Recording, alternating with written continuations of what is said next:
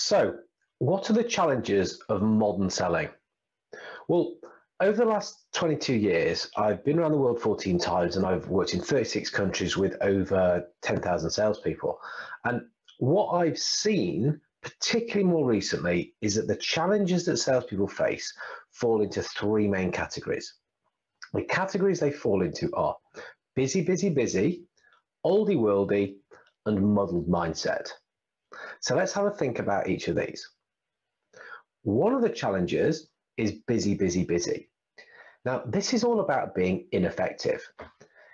When salespeople are being busy, busy, busy, essentially what they're doing is running around doing lots and lots of stuff, but stuff which isn't having any significant impact on results. So this is a very wasteful way of working. We took away a huge amount of our most valuable resource, which is time. It's also very tiring. Expending all that energy, particularly when not getting anything back, can be a real downer, both physically and emotionally. And because it's so unfocused, what it means is that really people are just going to get busier as they chase their tails to try to get the results that they're trying to achieve.